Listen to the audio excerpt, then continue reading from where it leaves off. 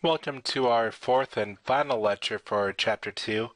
We're going to talk a little bit more about the structures in the brain, not too much, but then we're also going to get into some about how those structures are maintained, so blood flow, and talk about different imaging techniques that are used to look at both the structure and the function of the brain.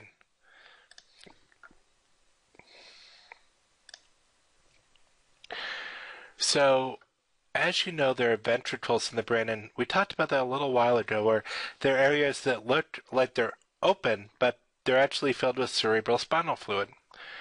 The lateral ventricle in each hemisphere, which you see here, extends to all four lobes of the brain, and it's lined with the carotid plexus, which is a very important membrane to know about because it's actually responsible for creating cerebral spinal fluid, which would be a very important fact to know for a quiz.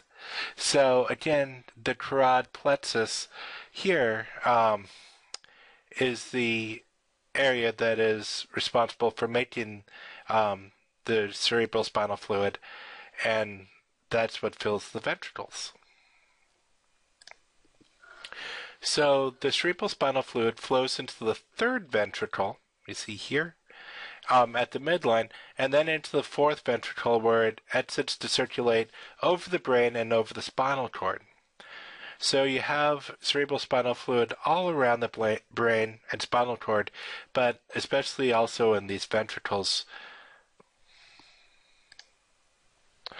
So how do we get blood to the brain? Well, this is very important because although the brain is only 2% of a person's weight, it uses more than 20% of one's energy. So given this fact, as well as the fact that the brain has very little reserve of basic metabolic fuels such as oxygen and glucose, maintaining a stable blood supply is essential. That's why when the blood gets cut off, very quickly the brain starts to die. There's really not a surplus of these things. So you must have a constant blood supply or the brain will not live. So the carotid arteries are the major arteries that bring blood up into the brain. The artery splits into two arteries, an internal artery and an external artery. The internal carotid artery then branches into the anterior and middle cerebral arteries. These arteries provide roughly 2/3 of the blood flow to their cerebral hemispheres, so they're very critical. They provide a lot of the blood flow. So here you can see the parts of the brain that are fed off the anterior cerebral artery, middle cerebral artery, and posterior cerebral artery. So with the posterior, the blood supply for the rest of the cortex, again, we mentioned anterior and middle, is supplied by the posterior cerebral arteries. Vertebral arteries enter the skull through the basilar artery, and this gives rise to the posterior cerebral arteries. So when you're dealing with something as important as blood flow in the brain, it's always good to have a redundant or backup system, and thankfully we have one of those. At the base of the brain, the major cerebral arteries all join up to create what's called the circle of Willis. So you see right here you have this circle of Willis where they all link up together. So joining creates an alternate route for blood flow if any of the major arteries get damaged or blocked. Obviously, blocked arteries are bad. Stroke, one of the leading causes of disability and death, especially among older adults, is caused by either a rupture or a blockage of blood vessels, which results in insufficient blood flow to the brain and leads to neuronal death. There are many signs of stroke which we're told about, such as weakness, numbness, paralysis on one side, altered vision, dizziness and severe headache, confusion, facial droop on one side, unsymmetrical tongue. Actually, that's a good way to look, is if you think someone may be having a stroke, have them stick out their tongue and see if it looks funny. And language difficulties. So a lot of symptoms, but while we're told all these symptoms, the actual manifestation depends on where the stroke occurs, which makes perfect sense. So with this, individuals can be treated, and actually most of the damage from a stroke can be corrected, but only when caught very quickly. So I bring this all up just to say there are many symptoms we're told about. Whether or not someone will show all of these symptoms depends on the damage, how big the stroke is, and what parts of the brain are involved. So don't discount it just because you may not have one or two symptoms. But there are many signs to look for with stroke. So once the arteries get into the brain, they branch off to very small capillaries that supply the brain with the blood. These small passages are actually so small that they are what causes the blood-brain barrier. They're so small that larger molecules cannot pass through. So we'll talk about this in later chapters. It becomes really important with psychoactive medications because if a drug doesn't get into the brain, then it doesn't have psychoactive effects. So very important for psychopharmacology, and also important for how we treat a lot of neuro disorders, I guess I'd say. So, for instance, Parkinson's. Parkinson's we know is a death of the dopaminergic cells, so you have insufficient dopamine. Well, we can't actually just give someone dopamine. It's actually too big to get through the blood-brain barrier. But what we can do is give L-Dopa, which is actually the precursor. It's one of the building blocks of dopamine. So that's a really creative way to help help create more dopamine. It basically is giving more building blocks. There are plenty of those, so that's not the limiting factor. So now we're going to move into imaging. So we've long struggled to try to see into the brain to detect abnormalities and to understand what areas of the brain are active at different times. There are a myriad of technologies that have been used to do this, and we'll discuss just a few of them. But the good news is that this technology has advanced quite a ways, as you'll see, and we're able to do things that you couldn't have imagined just years ago. So an angiogram or a CAT scan uses X-rays in order to do the imaging.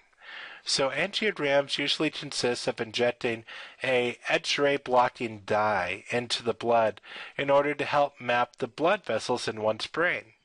So this can be helpful for looking at blockages, hemorrhages, or vascular disease. Computerized axial tomography or CAT scans actually measure X-ray absorption at different portions around one's head. So this gives a map of tissue density. So this is a really good technique if you want to know the form or structure of the brain and are not concerned with brain activity. MRIs, magnetic resonance imaging, is based on radio frequencies. So the benefit here is you're not exposed to radiation. For this reason, and also higher resolution, you can see more details. They have, in many places, replaced CTs for multiple purposes. There are 3 steps to an MRI. First, there are very strong magnets that cause the protons in the brain tissue to all line up in parallel. Then there's a pulse of radio waves that knocks those protons over. The protons reconfigure themselves and in doing so emit radio waves that differ based on the tissue density. So a computer puts these radio waves together and figures out the tissue density in different places depending on the radio waves, which is really cool. There are also PET scans, which are were the first scans to be able to show brain activity and not just structure. So in PET, you use a radioactive chemical that gets injected into the bloodstream, and then with the scan, it actually maps their destinations based on the radioactive emissions.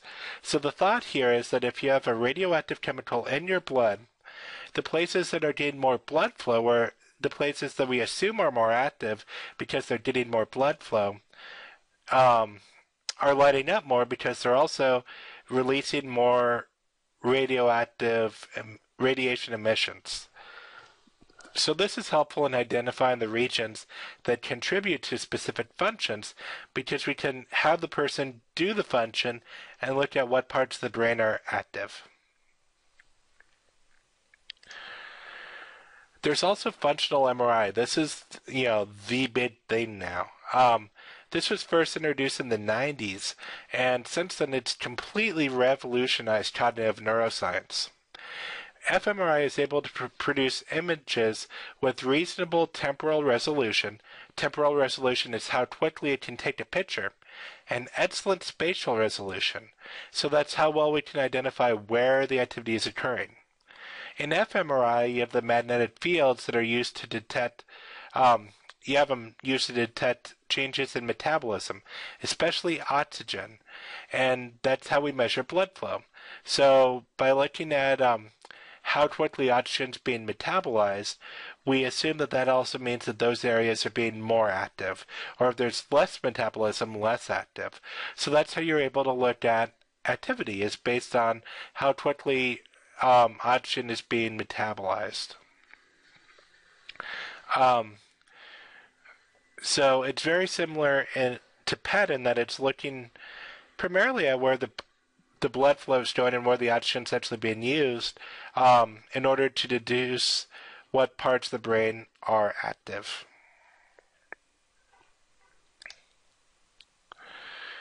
So this is just a couple images to give you an idea of what it looks like. So the places that are lit up are the places that are being especially activated during a certain task.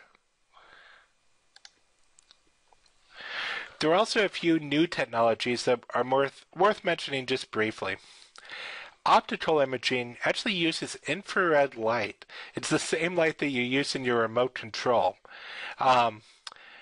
Because they have a wavelength that can easily pass through the skin, scalp, and skull. So because of that, they can actually make it a short distance into the cortex.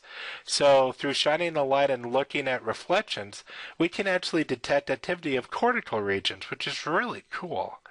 There's also transcranial magnetic stimulation, or TMS, which we've discussed before and we'll discuss again. But this is a technology where you have a very strong magnet that can either activate or deactivate certain regions of the cortex. And it's been used in combination with optical imaging to look at the effects of deactivating different parts of the cortex. Actually, it's also been recently approved as a treatment for depression, for treatment-resistant depression. So something to, we'll talk about later, but an interesting use of it. And then MEG. MEG is able to detect tiny magnetic fields that are given off by active neurons, and therefore is a great tool for detecting changes in activation on a moment-by-moment basis. It has great temporal resolution. So as soon as you have a change, it knows about it. So this is essential for cognitive neuroscience studies that are looking at the effects of certain tasks on brain activation. When you just need to know immediately, does this lead to this, and you can't have a huge lag, this is one of the technologies that could be really helpful. So imaging is a great advance in science that's helped us overcome many of the problems that have hampered us before. So in particular, we had technologies that, may have great temporal resolution but poor spatial resolution. And a great example of that is EEG. So EEG is where you have all these electrodes placed on your head, and it's looking for electrical activity.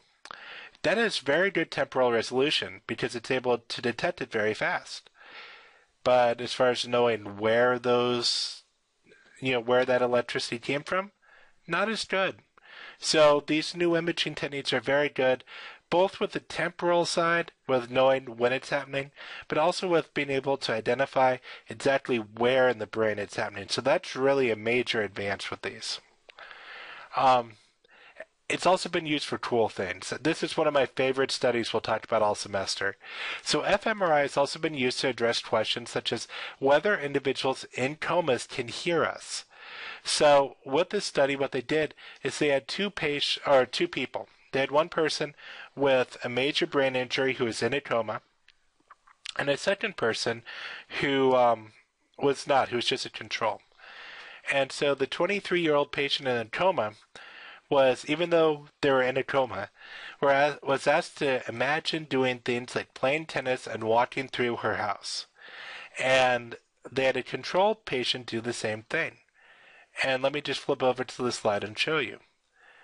Which cool. Again, you can see something very bad happened to this patient. That's not good. But anyway, so what's interesting is even though this person's in a coma and is not responding outwardly, when asked to imagine tennis, the same areas roughly lit up as with the control. And when asked to imagine walking through her house, the same areas lit up roughly as the control. How cool is that?